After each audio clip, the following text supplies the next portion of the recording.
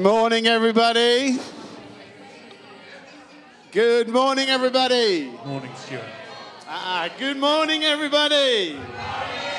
Better. It's good to be in the house of the Lord this morning, and we got quite a bit planned for this morning service. We've had an amazing day yesterday as we kind of discovered a bit more of the prophetic, and we're going to be hearing again from Kirsten Mucyo. And so a special welcome to Kirsten and Dalapo, sorry, I can never pronounce, my bad. Special welcome to them both as they are here this morning. We are so blessed and privileged to have them in the house. Why don't we stand up together this morning? We're going to get into some time of worship together and just spend some time worshiping our God in this place. Father, we thank you. Father, we thank you so much that you are a good God, Lord, that you are perfect and you are awesome.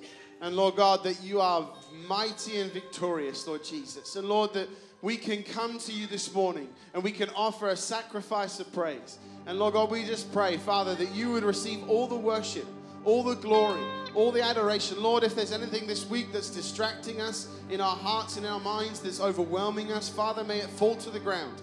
Father, that we may look to you, the author and the perfecter of our faith, that we may focus our eyes on Jesus, the only true way, the way, the truth, and the life. Lord, we pray, Father, whatever is hindering us, whatever is keeping us to the side, Lord Jesus, may we step out and may we step in and press in to who you are this morning, to all that you are, Lord Jesus, your perfect and amazing, awesome splendor. May it be seen and felt here this morning, we pray. We ask, Lord Jesus, and let us decrease, and may you increase this morning. In the praises of your people we pray. In your name, amen. Let's worship him.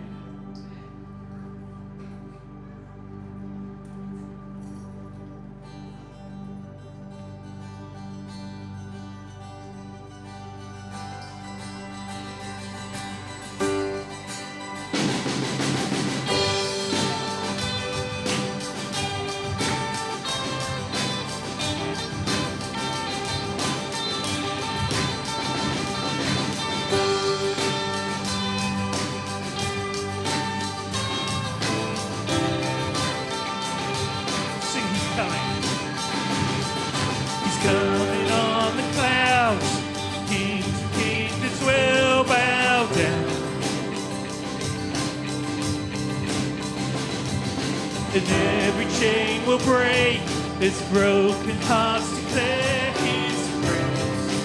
Who can stop the Lord Almighty?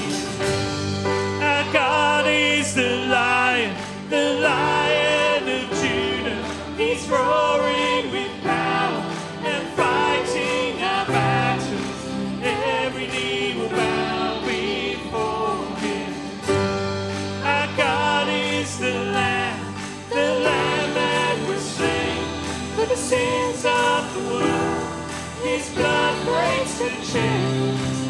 Every knee will bow before the Lion and the Lamb.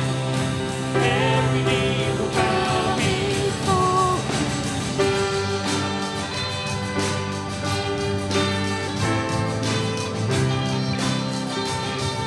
So open up the gates.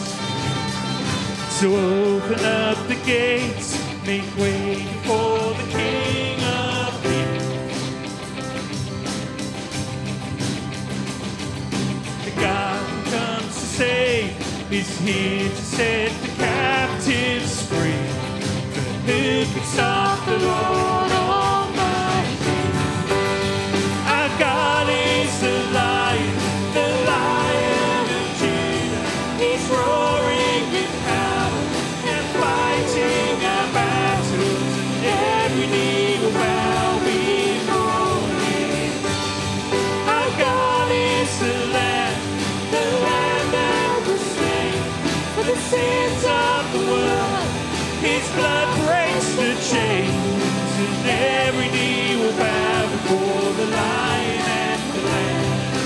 Every knee will bow before him.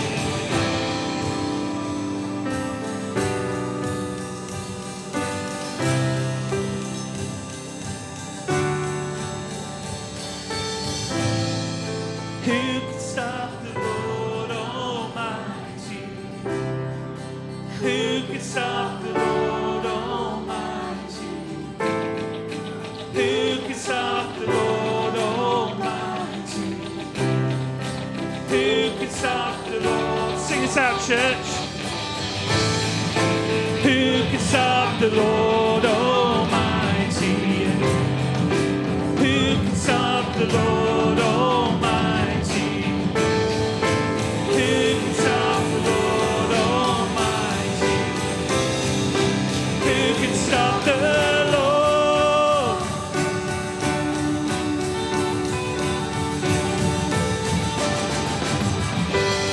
Our God is the Lion of Judah.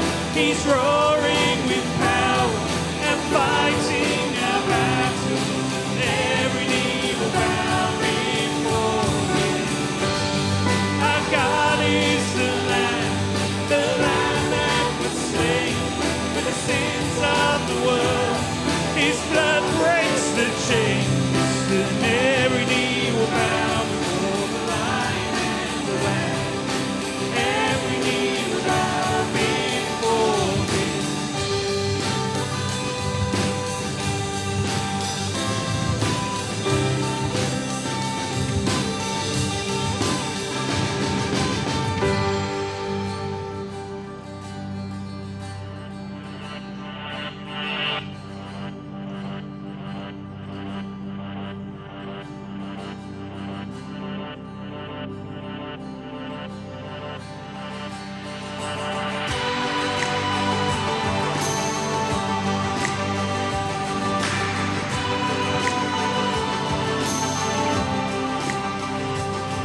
Let praise be a weapon that silences the enemy.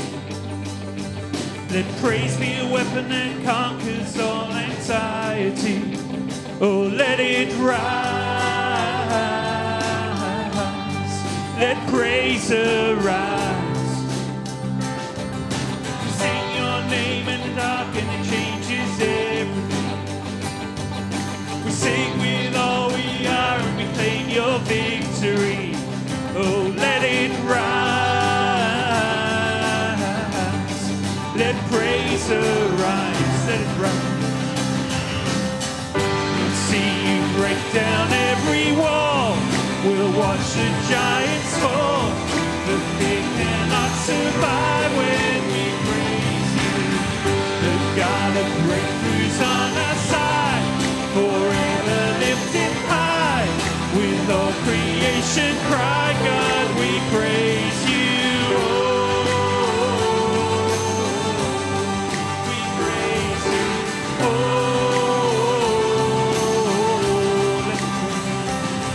let faith be a sun that overcomes the raging sea. Let faith be the song that calms the storm inside of me. Let it rise.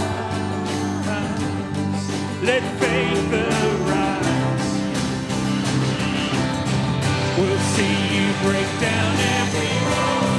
We'll watch the giants fall. The fear cannot survive when we praise you. The God of breakthroughs on our side, forever lifted high.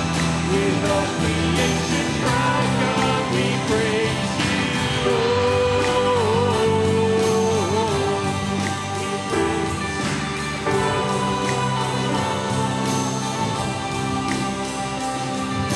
This what living looks like. This what freedom feels like. This what heaven sounds like. We praise you, we praise you. This what living looks like. This what freedom feels like. This what heaven sounds like. We praise you, we praise you. This what living looks like. This what freedom feels like. This what heaven sounds like. We praise you, we praise you. This what living looks like. This what freedom feels like. This what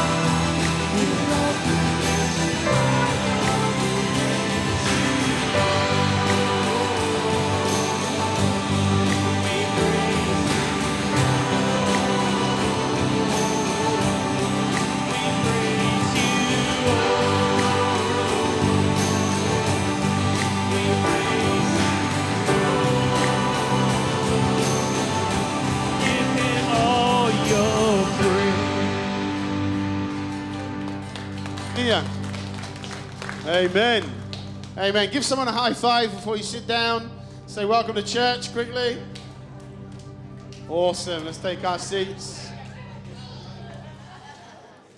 So as I said yesterday, we had a prophetic workshop throughout the day, and we were, as adults, we were being trained and equipped on how to listen to the prophetic voice of God. And so I thought we could try and do a bit of listening with some of our kids today, because our kids are great listeners, aren't they? Let's be honest. Let's be honest. So I think we could probably have maybe 3 volunteers, 3 kids volunteers. I know parents, you want to be involved, but anyone else? Anyone else? Come on. Come on, Lumide, you come up. I need 2 more. Younger, preferably. 2 more. Come on. Come on, Lucas. Don't let me down. Up you come, mate. 1. That's more. One more. Come on. Come on. Harry, come on. Phoebe, let's come. No? Oh, my days. Will, what do you do to get the kids to come? You're like a Pied Piper. Jasper, yay! He's hiding. Right. Come. Okay, so what we're going to do, under that table, is a bunch of delights. A bunch of things that make noise. And I'm going to blindfold 2 of you. And you have to listen very carefully. So that means everyone needs to be quiet. It's going to be very difficult. You have to listen very carefully. And the first person to tell me what it is wins, okay? Yeah? Right, so let's put some blindfolds on. I'm going to get you to do the noisy part because I know you're noisy. Right, I'm going to blindfold you. Take his glasses off first. Right, off. Don't worry, kids, animals. One is that on? No, it's not. Just wrap it again. There we go. Jasper.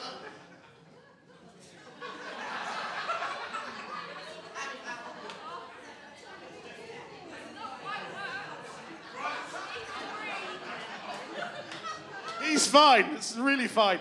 Right, can you see anything? No. Okay. So you stand here.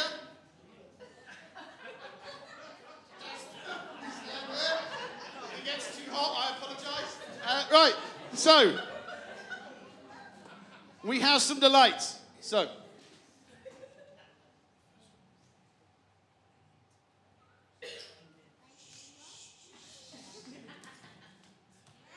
Right, you ready listening?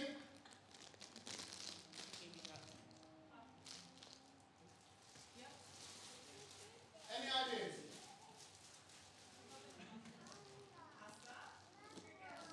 Clearly there's something through one. Chris, yay! Right. Next one. So that you can hear, I'm bringing it closer.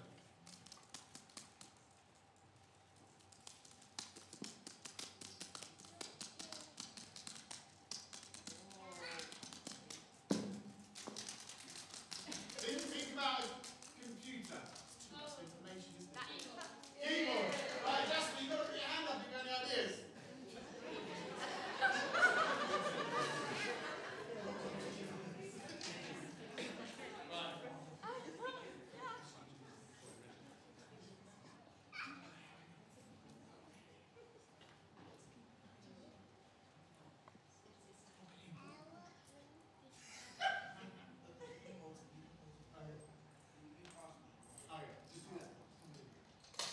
Oh, Jasper knows. Jasper, what is it? Oh, Neely, keep going.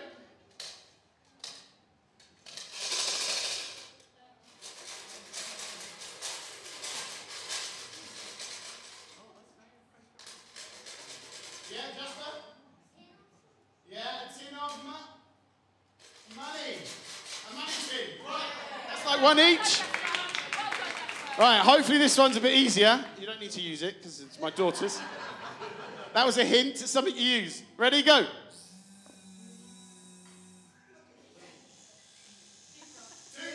Hey! Right. Okay, I'm trying to think of a really easy one. This should be hopefully very easy. Right, we're not talking about the whole thing, we're just talking about the action.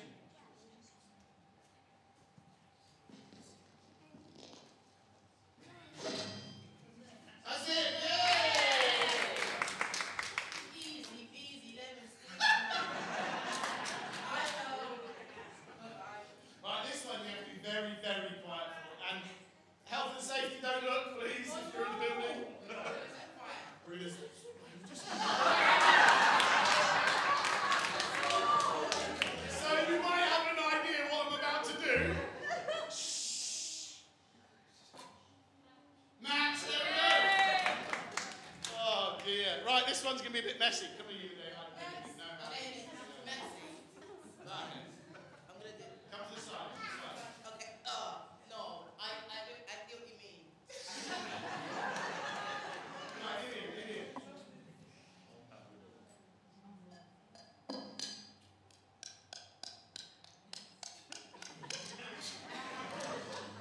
Any ideas?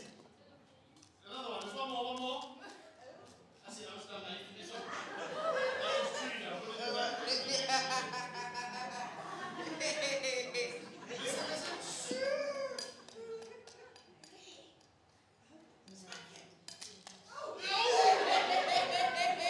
It went crack. What goes crack? An egg. Yay! Right, let's give our volunteers a round of applause. I'll get them. Maybe in theory you should have gone for some slightly easier ones, maybe. Oh dear. Right, I think that was pretty hard, so I think Jasper won because he's obviously looking very covered. You can have him back. That's fine. Awesome. So why do we do that? Because, you know, one of the things that we can do is even as little children, even as kids, God encourages us to listen to him. And sometimes it takes a bit of hard work. Sometimes we don't actually know what we're listening to. We're not even sure what we can hear. Sometimes it's really, really difficult to hear God's voice. But he is faithful to always speak to us if we're willing to listen. You know, there's a story in the Bible where Samuel is in bed and he's sleeping, and the God says to him, Samuel, he calls out his name. And Samuel doesn't realize that it's him, that it's God calling. And see, he runs to Eli and he says, Eli, I'm here. What do you want? He says, I didn't call you. Go back to bed. So Samuel goes back to bed. And again, God says, Samuel, wake up. So Samuel wakes up and goes back to Eli and says, Eli, what's going on? What's happened? Eli's like, dude, shut up. Go back to bed. So he goes back to bed. So Samuel goes back to bed. And again, God says, Samuel, wake up. The third time, it happens again. And finally, Eli realizes when Samuel goes to him, he goes, I think God might be speaking to you. So he says, this time, go back. And when God says your name, say, yes, God, your servant is listening. So then Samuel ran back to bed, went to sleep. And soon enough, God went, Samuel. And Samuel woke up and said, yes, God, your servant is listening. And that's what we can do, as no matter what our age, no matter how old we are, we can listen to God. And hopefully you'll be able to do a bit of that this morning as you go to kids' church. So we're going to release you guys to go. So why don't all of our kids and helpers stand up, and we're going to pray for them as they go. Father God, we thank you for our children. We thank you for our children's workers. We just pray, Father, a blessing over them. We pray, Father, that they would have a great time in creche and in Blast. Lord Jesus, they would listen to your voice and hear from you today as well as we are this morning. In Jesus' mighty name, amen. Sling your hook. Youth, you are staying in, but kids, you are going out. Awesome. Youth are staying in, mate. Legend. Living the dream. Right. It's that most exciting time, announcements, notices. So I'm going to go very fast. If you are a first-time visitor this morning, welcome. We want to say a big welcome to you. There is a welcome desk out there. We would love to meet you and greet you, and you can find out a bit more about church and what we do.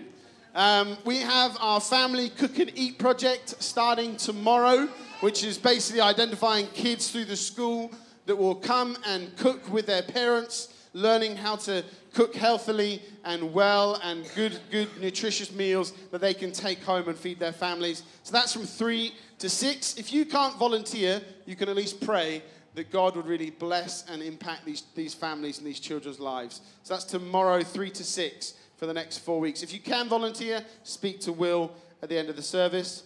Threads breakfast, all the ladies go, woohoo!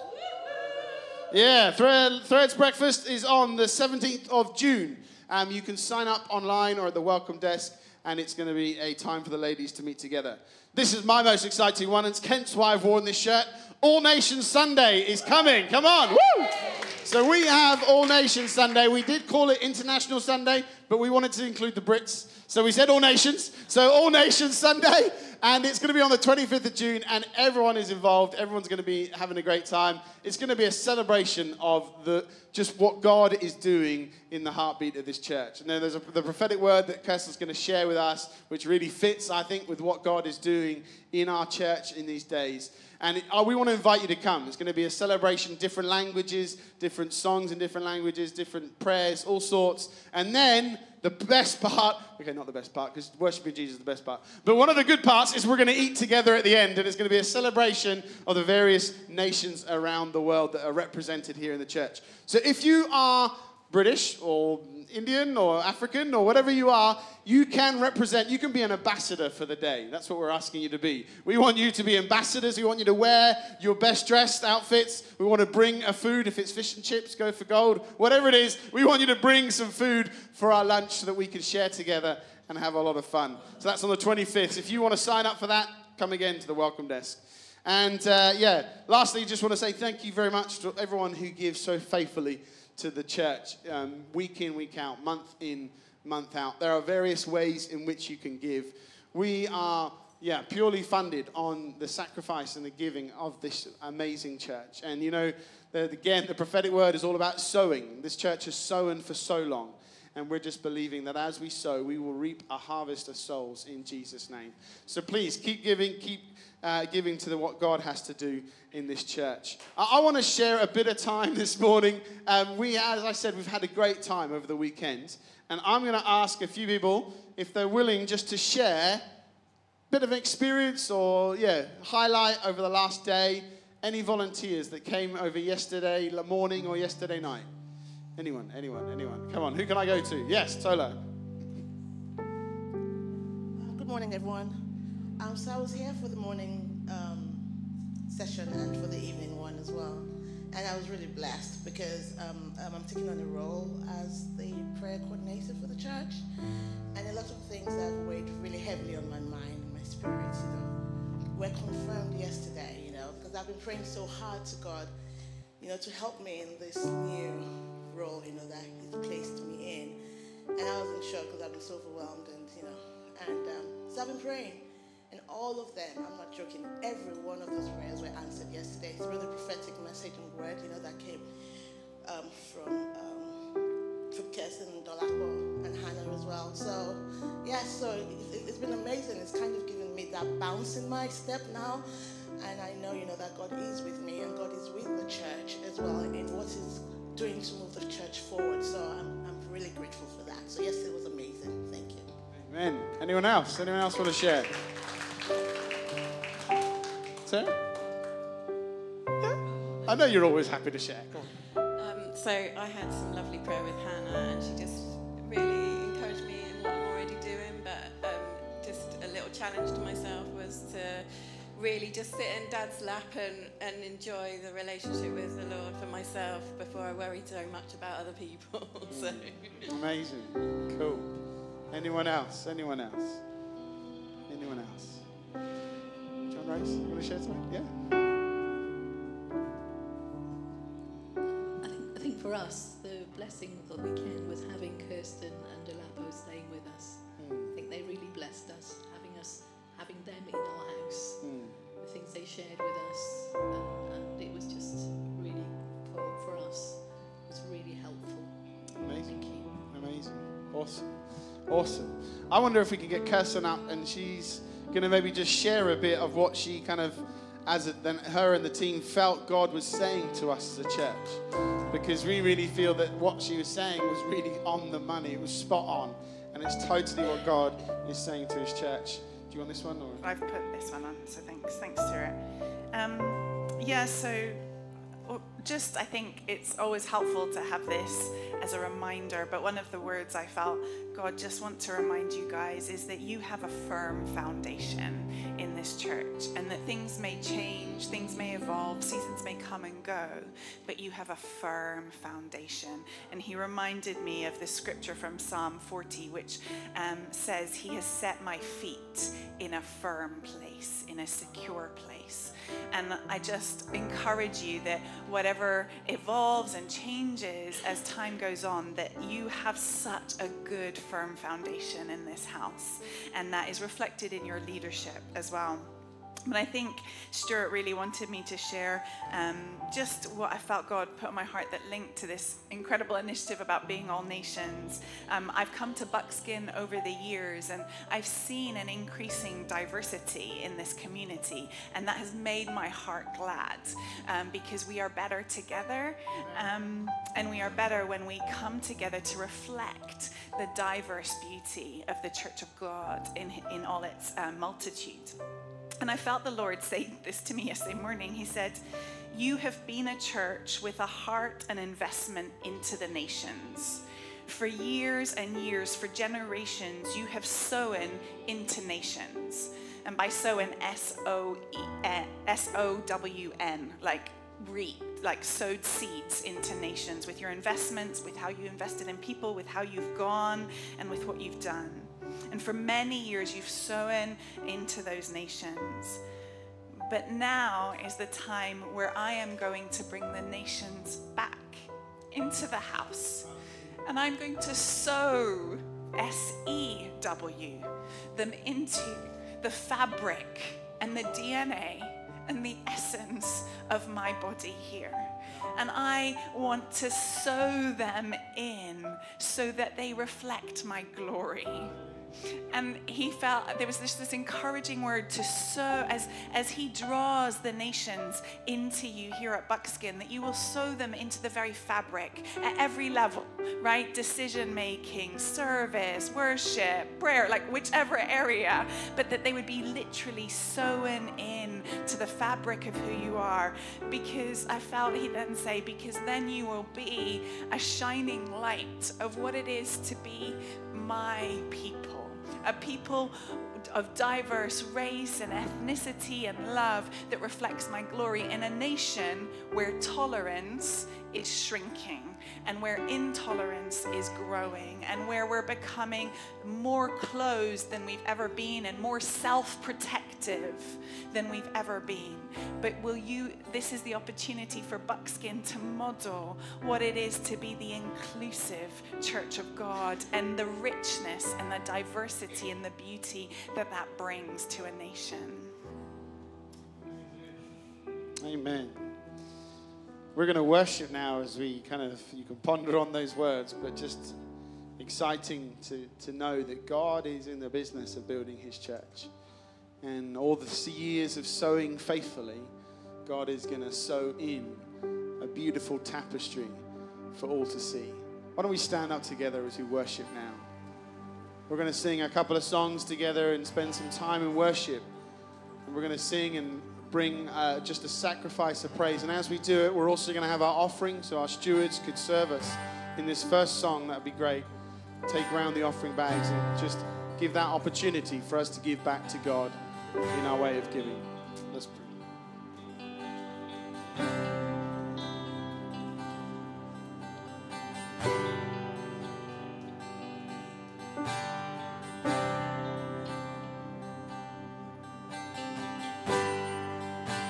Worthy of every song we could ever sing,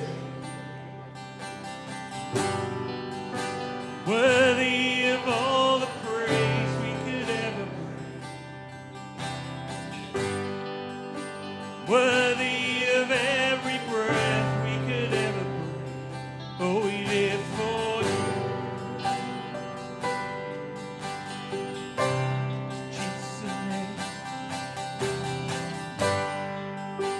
Jesus, the name above every other name. Jesus, the only one who could ever save. Worthy of every breath we could ever breathe. We live for you. Oh, we live for you. Singing, holy, there is no one like you. There is none beside you.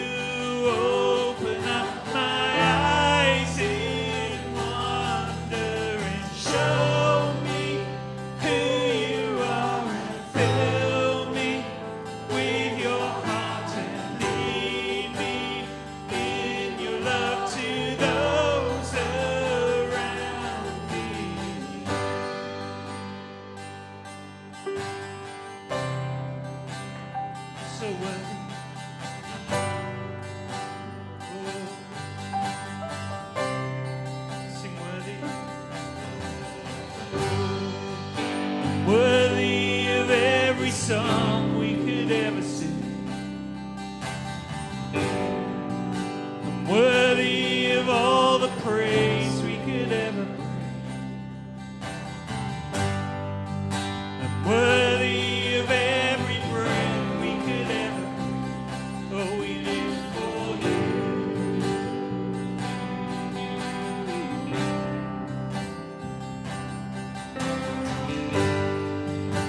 Jesus, the name above every other name. Jesus, the only one who could ever save. I'm worthy of every breath we could ever breathe. We live for you. Oh, we live for you. Singing, holy, there is no one like you. There is none beside you. Open up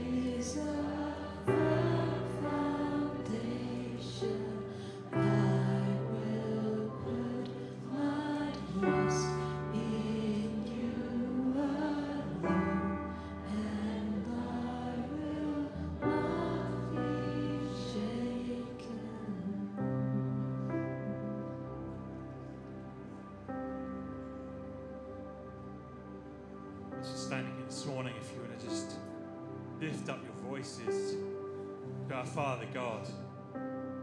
He is our firm foundation.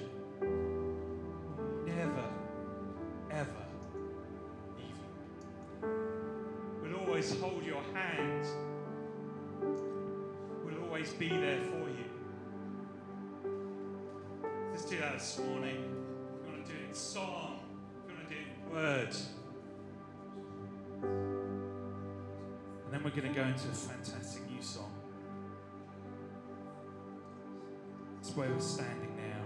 Just thank our Father God.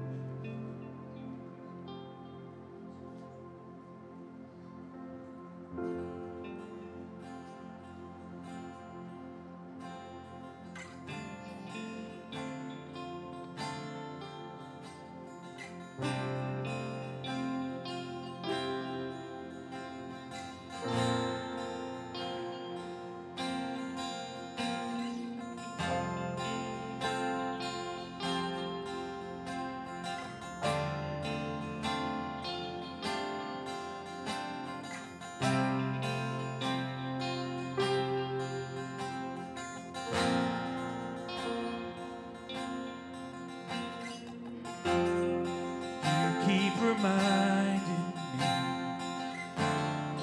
my heart is holy ground where you are pleased to be. I'm starting to see it now. I hear the Father say, you're my beloved one. Nothing can prize away the covenant built on love. When I feel like ruins, you see foundations.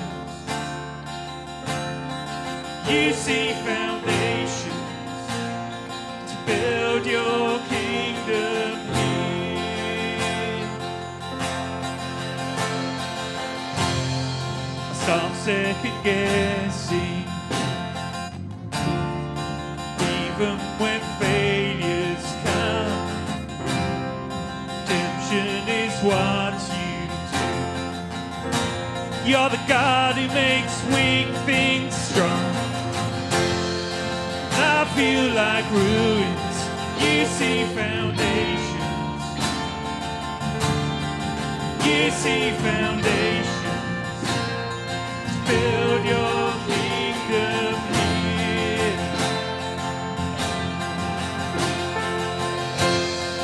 I feel like ruins, you see foundations.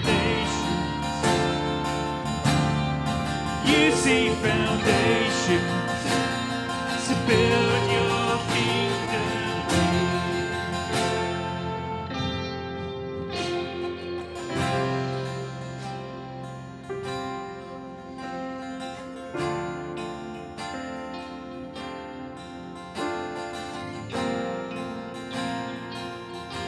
See my brokenness made beautiful.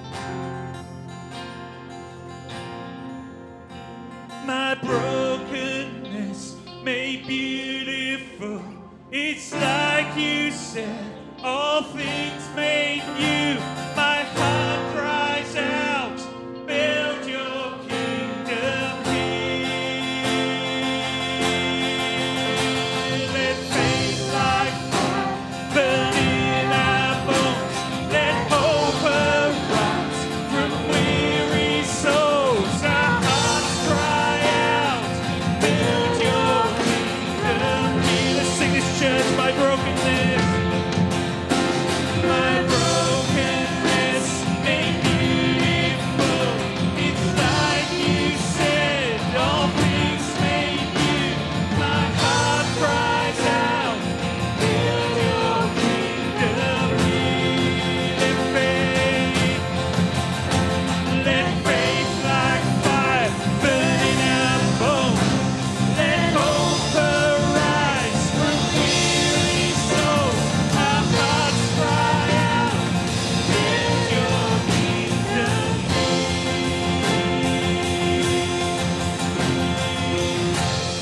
When I feel like ruins, you see foundation. You see foundations to build your kingdom here. Sing my brokenness. My brokenness made beautiful. It's like you said, all things made new. My heart cries out, build your kingdom here. Let faith like fire burn in our bones. Let hope arise from weary souls.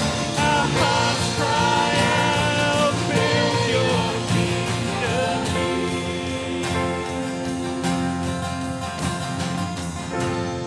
When I feel like ruins, you see foundation. You see foundations to build your kingdom.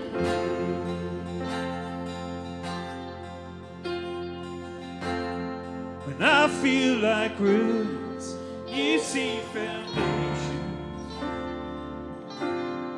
You see foundations to build your kingdom. Father God, we thank you that although sometimes we might feel like ruins, although sometimes we don't feel like we're good enough, Lord God, sometimes we feel like we're too far away from you. Lord Jesus, that you make all things beautiful. You make all things perfect. And Lord God, that you will build your kingdom here in our lives and in this church. And Lord, as Kirsten comes to share the word today, Father, I pray an anointing. I pray an equipping on her, Lord God. Lord, I pray, Father, give us the ears to hear, Lord God, what you want to say to each and every one of us today. Lord God, incline our ear to the Father heart of God this morning, we pray, that we may listen attentively to what you want to say, oh God, in your holy and precious name. Amen. Let's take our seats. Thank you very much for the incredible opportunity to be back with you. It's such a joy and a pleasure to share, and such a privilege to be here. We had a fantastic time yesterday. It was a really special time together, and so thank you to you as a church family and also your incredible leadership here for allowing us the space and time to be with you. It's been a real privilege. As we come together this morning, and as I was preparing, I know it says I'm speaking on the prophetic, but I actually felt the Lord prompt me a few months ago to speak from Psalm 23. And this is a psalm that is well known and loved. We know it very well. But it is a particular psalm with real timeliness and prophetic poignancy for this season. And so I want to share a word that is a prophetic word in season on how we can do this very thing, how we can build our lives for his kingdom in the midst of what looks like ruins. And so thank you for choosing that song. I was almost undone. I haven't heard it before, but it was a beautiful setup for this morning. this psalm holds truths and points us to practices that anchor us in this time and enable us to be signposts of hope. There's a prophetic lady in the UK called Rachel Hickson, and she uses this phrase for the church in the UK right now. Will we be signposts of hope? And I have got hold of that, and I love it, because if there's any place we want people to be coming, it's to Jesus and to his church for hope in this time. Because I think arguably you'd all agree that we are experiencing a fair amount of turbulence, right? There's shaking, there's chaos, there's confusion, there's even a great deal of fear. Finding ourselves in the long-term effects of a global pandemic, the post-pandemic mental health crisis, economic crisis, war in Ukraine, global migration and immigration, confusion and aggression in some places. We have a cost of living crisis. And if that wasn't enough, they're telling us we now have a climate catastrophe. You know, all of these words are even just in themselves, like let's use crisis, let's use catastrophe. And so we just find ourselves just in this time of turbulence and shaking. And I think many of us thought, okay, with pandemic's over, phew, right? But that's not where we found ourselves. We found ourselves in a continually disruptive and uncertain time. And on top of that, we're hearing lots of stories of abuse and misuse of power in our churches. Influential leaders who are, their news is coming out about really the depths of how they haven't loved as Jesus loved. And that can be quite disruptive in and of itself and can make us think, man, what are we doing here? And as I was reflecting about this turbulence, I was reminded that in recent months I've done a number of plane journeys, both for personal and work reasons. I'm not proud of my carbon footprint, but they have been necessary for various reasons. And one was a trip I took with my husband, Oscar, who I love and is my best gift and my treasure after Jesus. He and I got to go home to Rwanda after 4.5 years to visit family, and we had a wonderful time. But during these flights, I was reminded about just the regular occurrence of turbulence and how much that disrupts. And, you know, we all know that familiar if you've been on a flight. Ping, ping. Hello, this is your captain speaking. I have turned the fasten seatbelt sign on. We are about to enter some turbulence. Please remain in your seat and do not use the lavatories at this time. And as the ping-ping goes and the announcement's released, you see a range of reactions in the cabin, right? There's those who fell asleep as you took off, right? And they're like, out for the count. They're the ones I'm slightly jealous of because I really struggle to sleep on flights. And so I'm like, oh, darn it. And they're not phased at all. They're out for the count. Don't even know what's happening. You've got me who sits in that mildly frustrated camp of, oh, I've got to put my seatbelt over my blanket because otherwise the steward or stewardess is going to come and wake me up in the 5 precious moments I've managed to fall asleep. Or, oh, now they're not going to bring my tea or coffee. Or, oh, now I've spilt it over me. That kind of reality. Then there are those who kind of nervously start checking for the exits. Is the nearest one in front of me or is it behind me? Because they suddenly realized they weren't listening when the steward gave the safety announcement. And then there's those who grab the sick bag. And they're like, where is it? Where is it? They've gone a shade of green. And you're like, oh, Lord Jesus, let it not be projectile vomiting. And you're like, let me not be too close.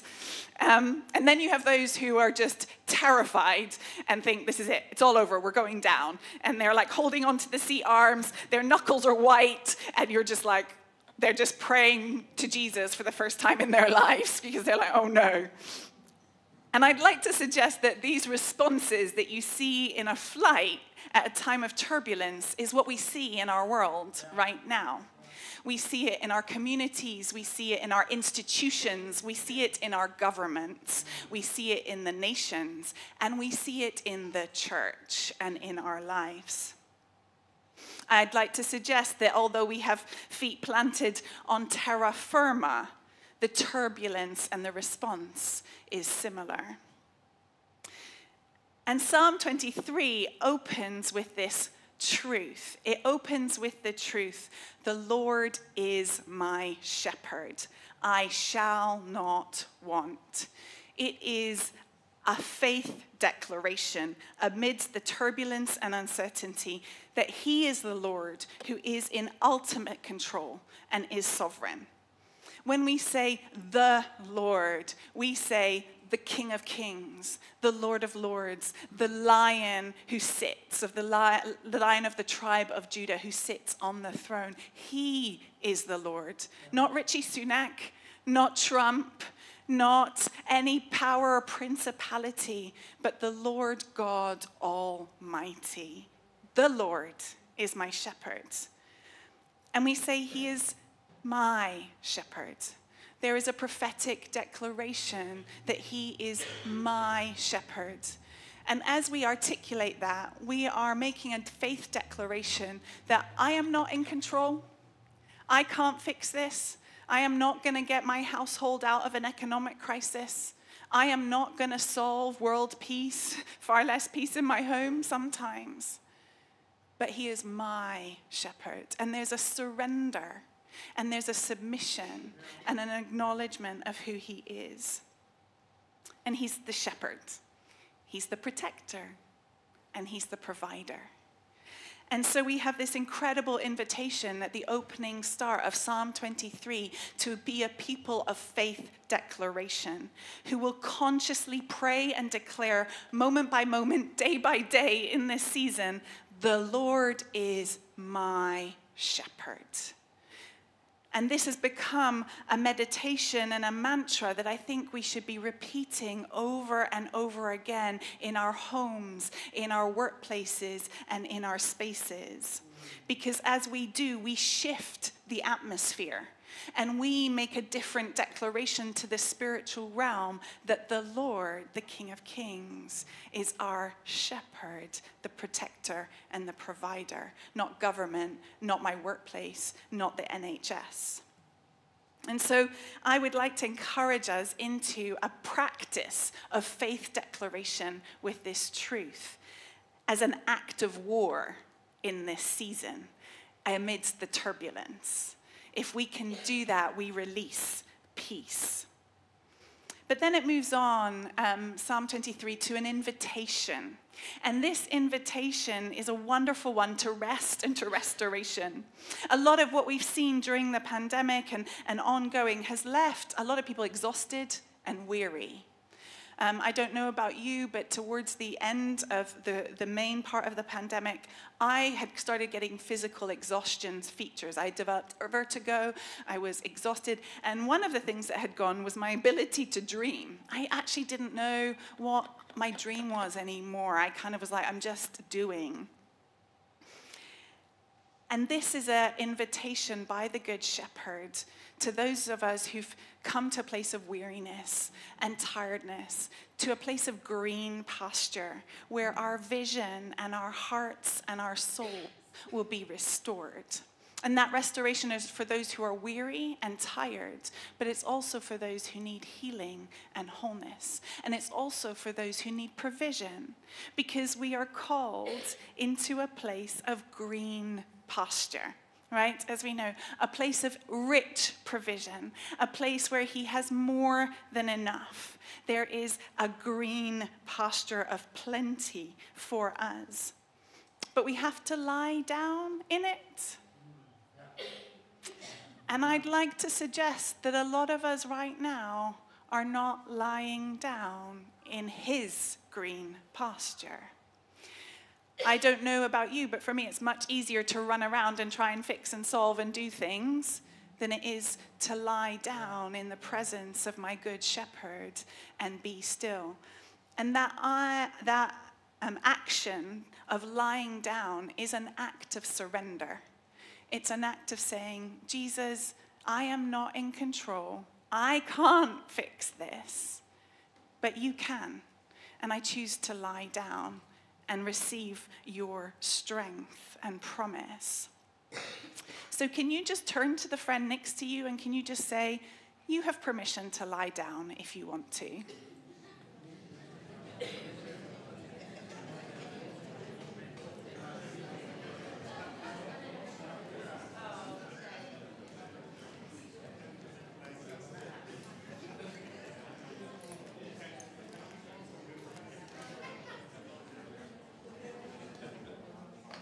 I love the Message version of this. It actually says, you let me catch my breath.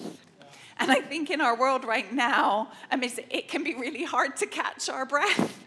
And I love that when we lie down in green pastures, it gives us the opportunity to catch our breath.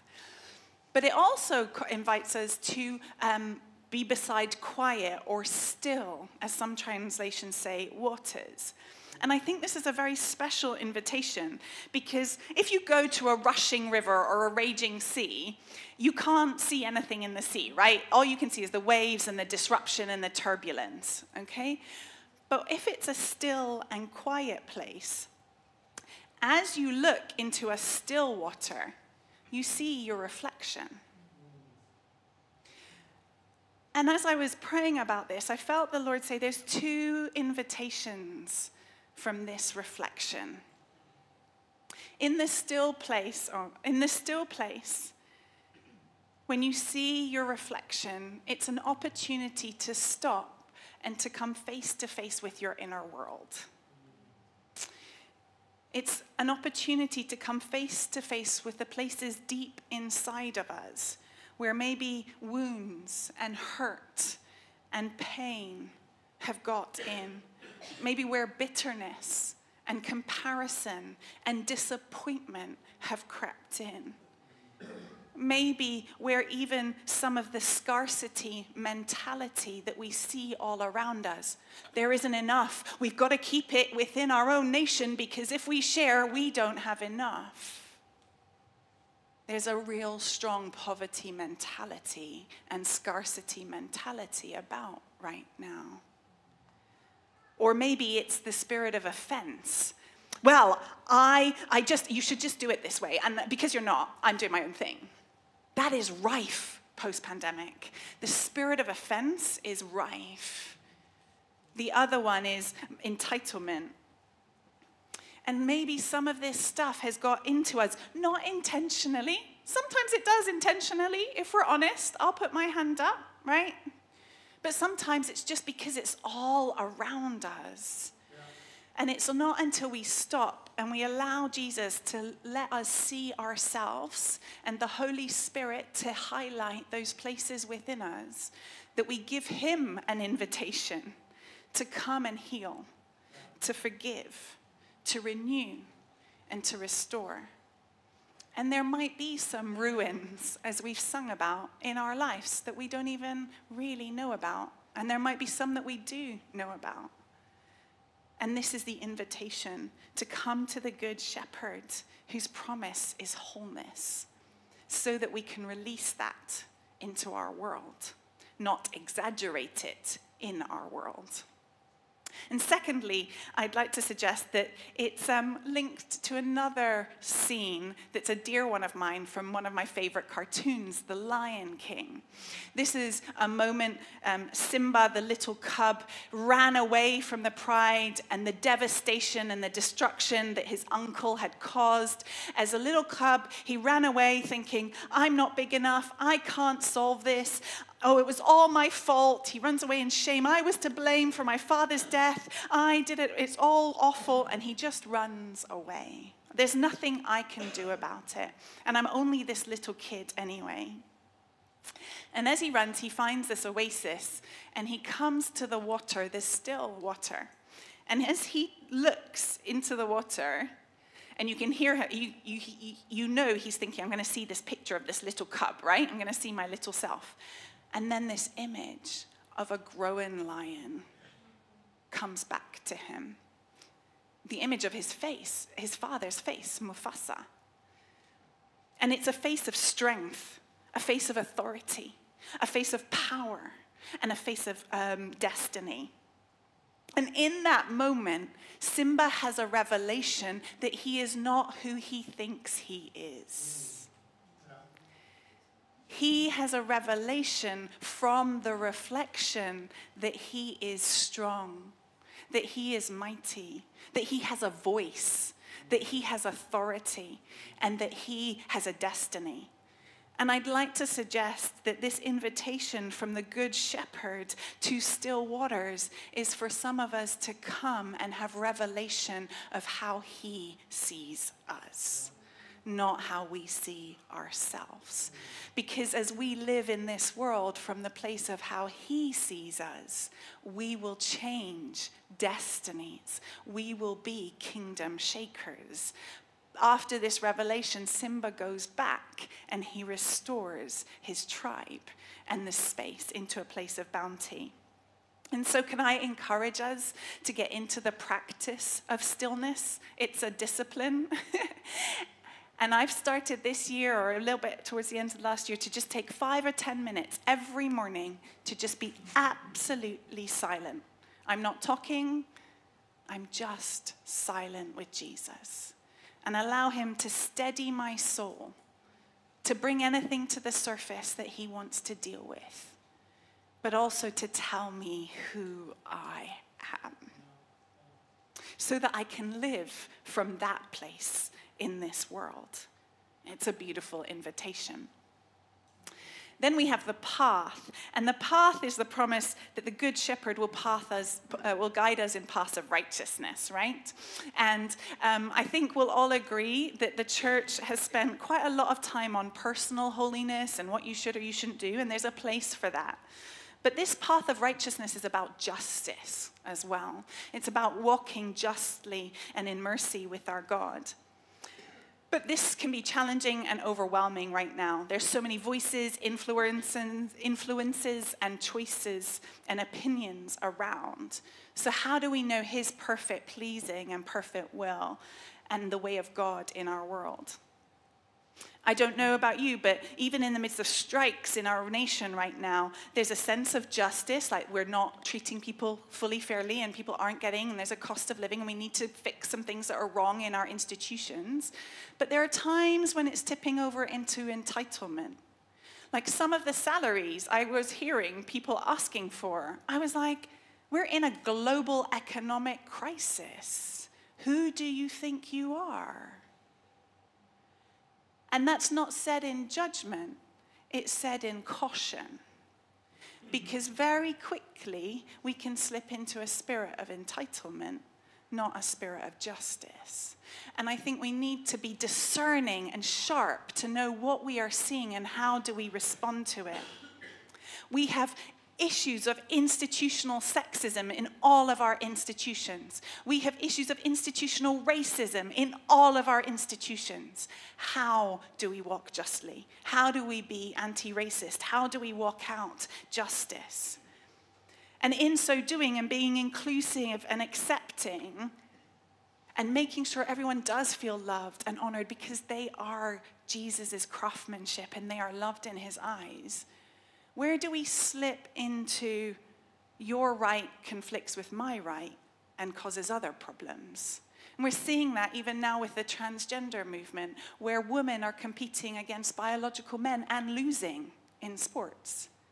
Or where we're contemplating putting a rapist, a transgender man, into female prisons.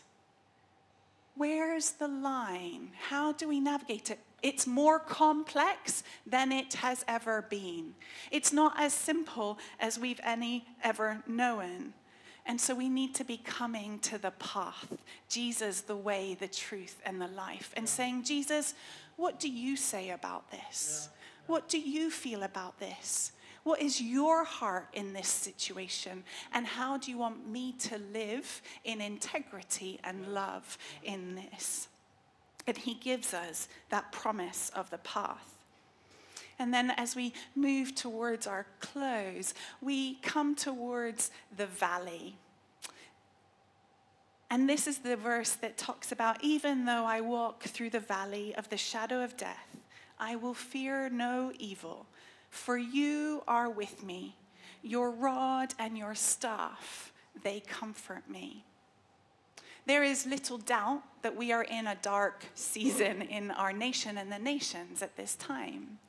There is little doubt that as much as that's happening at the macro level, I'm sure it's happening in some of our lives personally. I don't know all of your stories, but I imagine there are personal valleys some of you are walking through. This is a real part of our journey. It varies in degrees and seasons, but it's real. But there are 3 truths in this verse that encourage us in that place of the valley. The first is, it's only a shadow. Can you turn to your friend and say, it's only a shadow?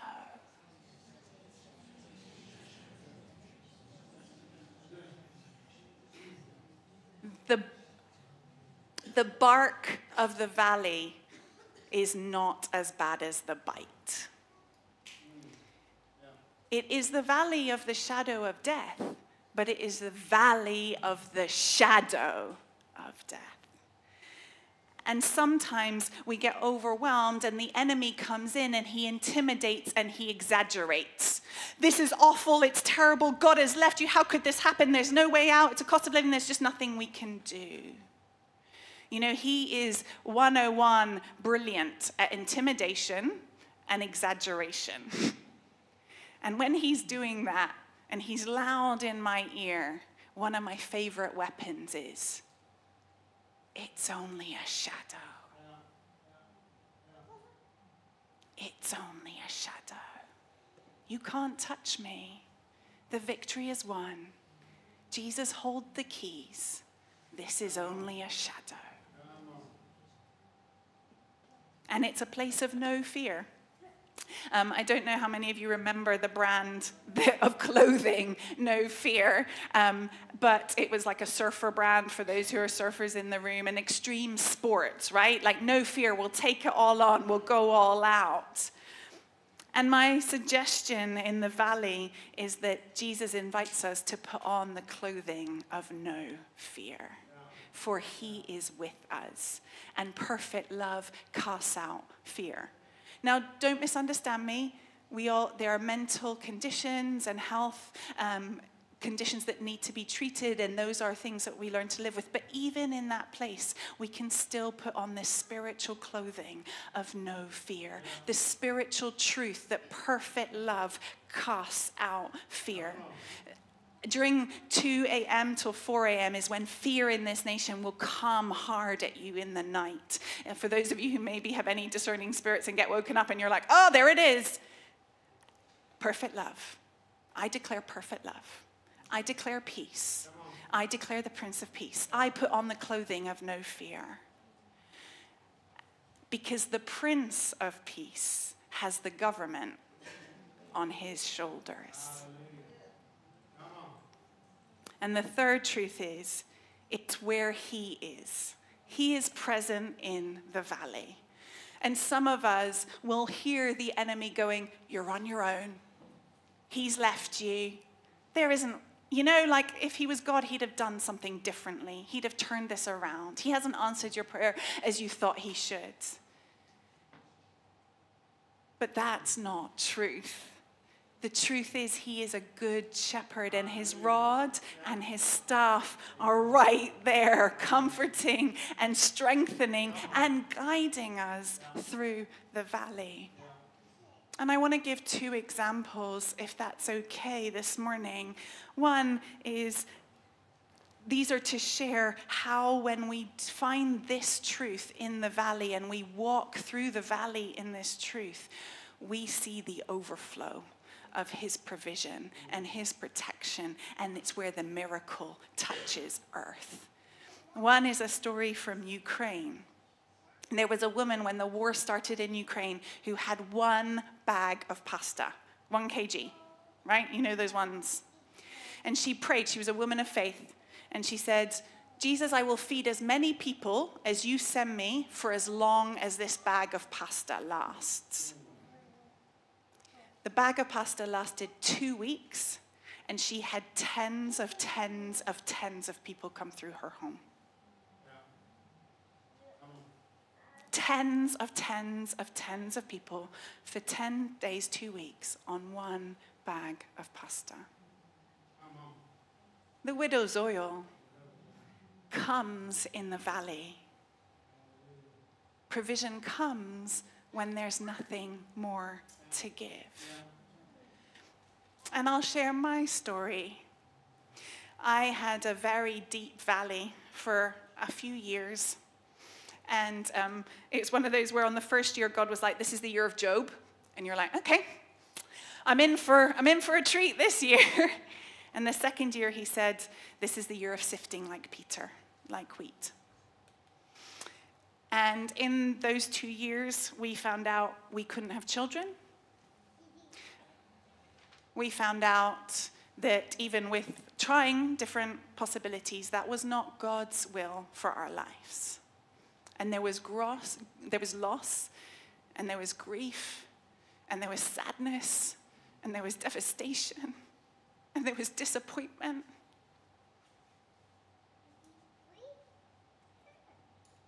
And there was brokenness. And I need you to know, I'm content, and Oscar is content. He has brought us to a safe place, to a spacious place, to a firm place. And we are really happy to not have children because he has shown very clearly that's not, at the moment, in his plan for us. But in that season, it was in the crisis of it, right?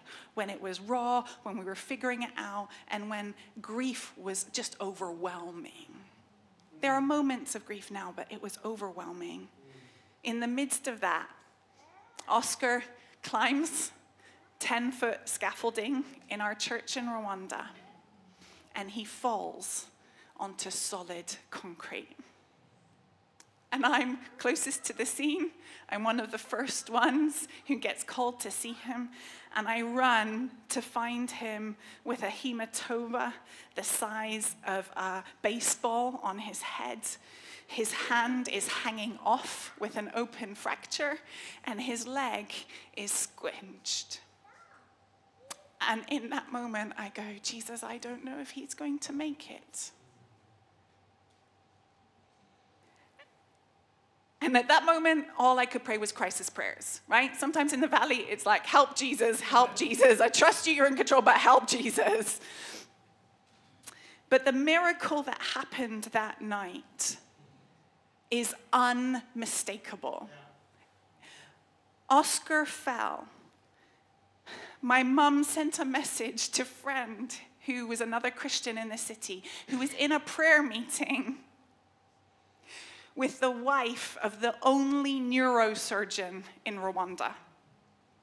She sent a message to her husband to say, get to the hospital now. He was at the hospital just after we got there. God was on his case before we even got to the hospital. God placed someone at the hospital who literally accelerated them through. He was like, right, you need to do this scan, you need to get him into this, you need to do this, and we'll do this in time. The orthopedic surgeon was already in surgery. As soon as he finished his surgery, Oscar was put in. He was within an hour of losing his hand. Only God in a developing country can do that. And as he came out of surgery and he finally settled that night, in the night, it was about 2 or 3 in the morning, his breathing finally began to settle. And his oxygen levels began to settle. I then was able to move to a prayer of, help me, Jesus, to, Jesus, where are you? What are you doing? This is a valley. Just show me where you are. And he said to me, he said, Kirsten, my angels caught him. I commanded my angels concerning him. And by that stage, the only explanation for Oscar's injuries was the angels had caught him. He should have been paralyzed, dead, or something close. Because in the place of the valley is the place of the miracles. And that's what's exciting in this season and this generation.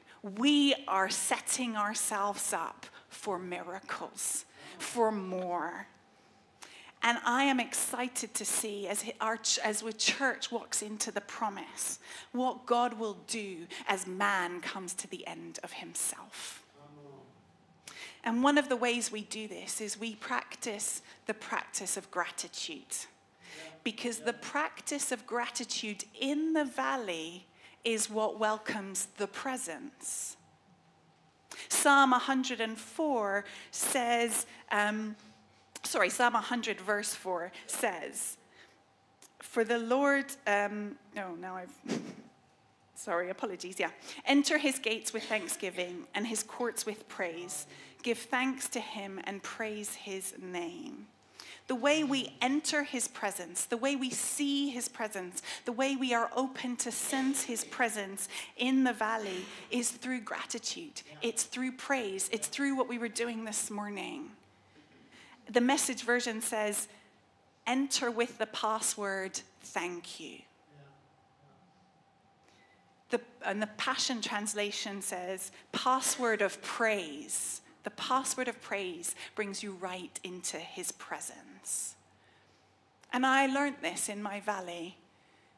Right around the time of Oscar's accident and our infertility, God said to me, Kirsten, give me 10.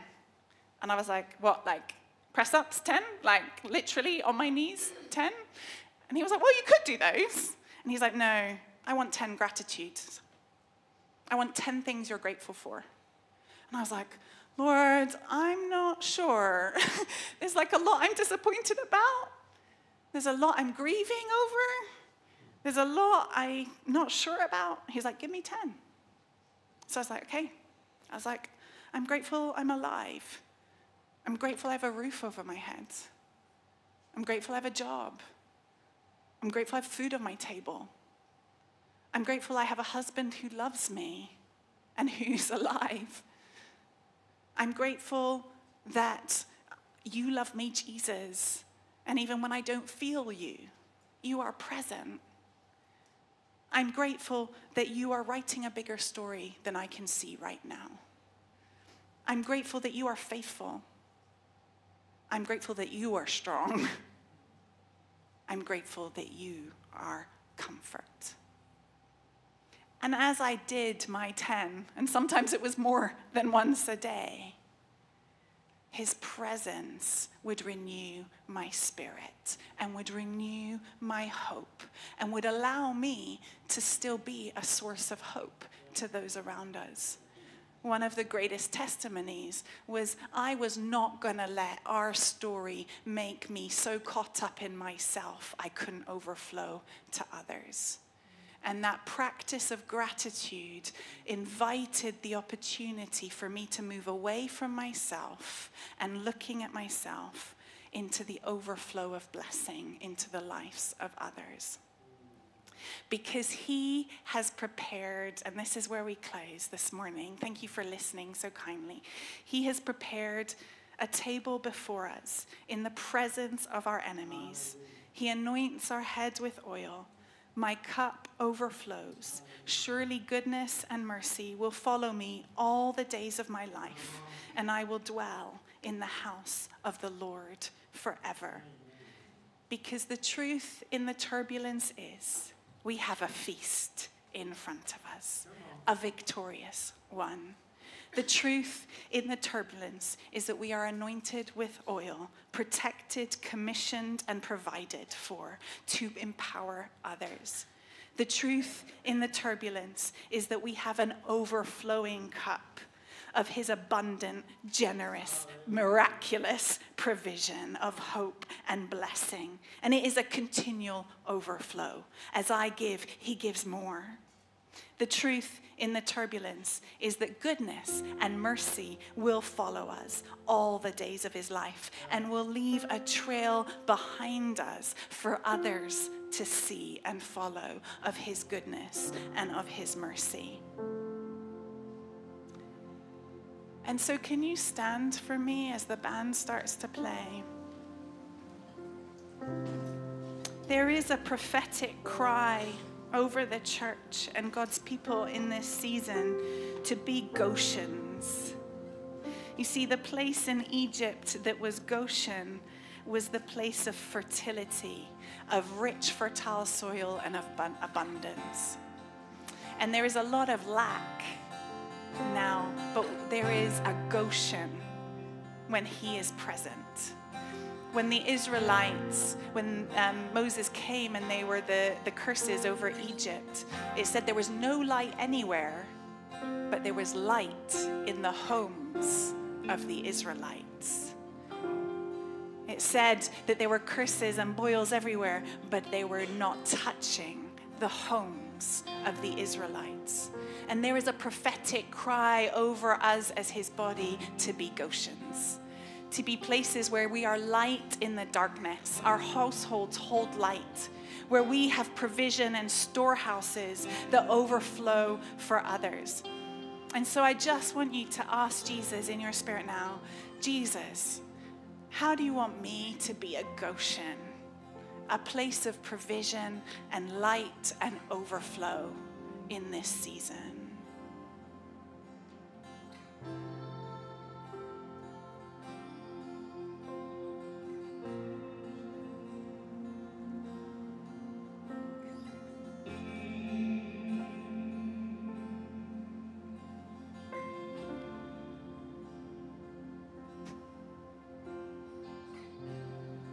Jesus, we thank you that you are the good shepherd. We thank you that you are the Lord, King of kings and Lord of lords. We thank you that there is truth to carry us through the turbulence. And we hear your invitation to overflow. We hear your invitation to be light, to be truth, and to be hope. Lord Jesus, for each one of us in this room, show us how we can be Goshens, how we can overflow. Amen.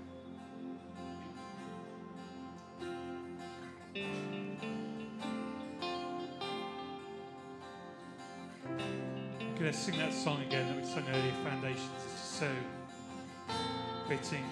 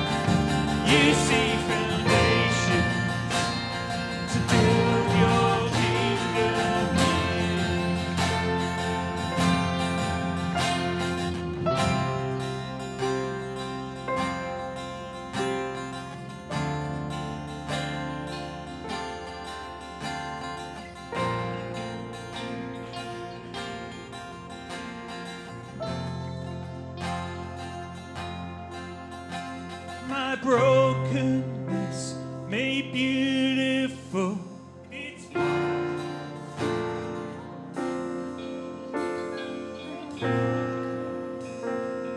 build your kingdom here. Let faith like fire burn in our bones. Let hope arise from weary souls. Our hearts cry out, build your kingdom here. My brokenness made beautiful. It's like you said, all things made new. My heart cries out, build your kingdom here. Let faith like fire burn in our bones. Let hope arise from weary souls. Our hearts cry out, build your kingdom here. I feel like roots, you see foundation. You see foundation to build your kingdom here. My brokenness made beautiful. It's like you said, all things made new. My heart cries out, build your kingdom here. Let faith like fire burn in our bones. Let hope arise from weary souls. Our hearts cry out, build your kingdom here.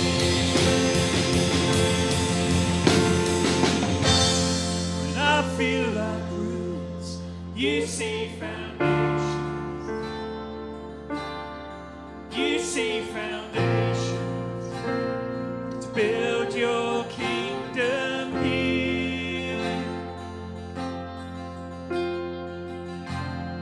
When I feel like roots, you see foundations. You see foundations to build your kingdom here.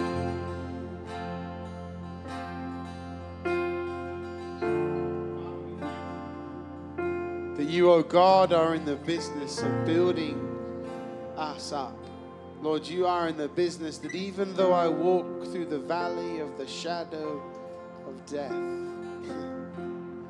I will fear no evil. For you are with me. Your rod and your staff, they comfort me.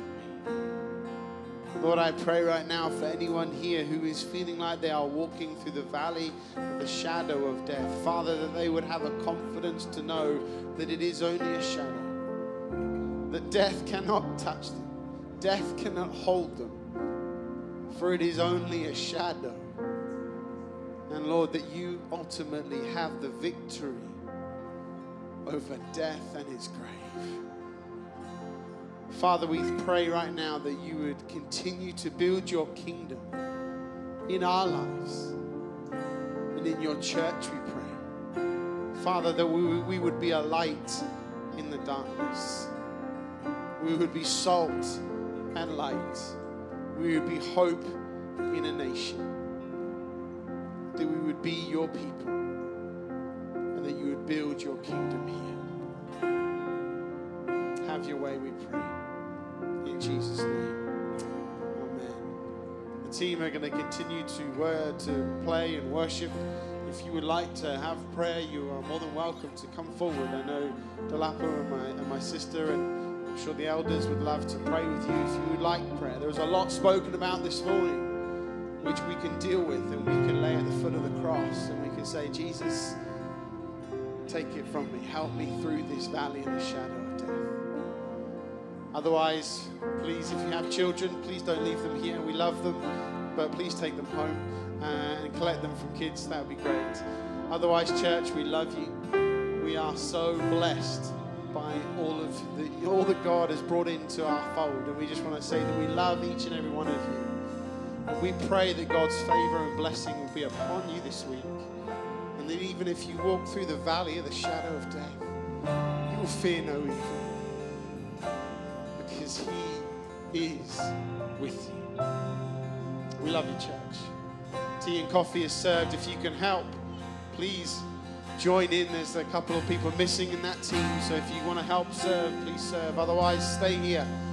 We're going to worship Him together.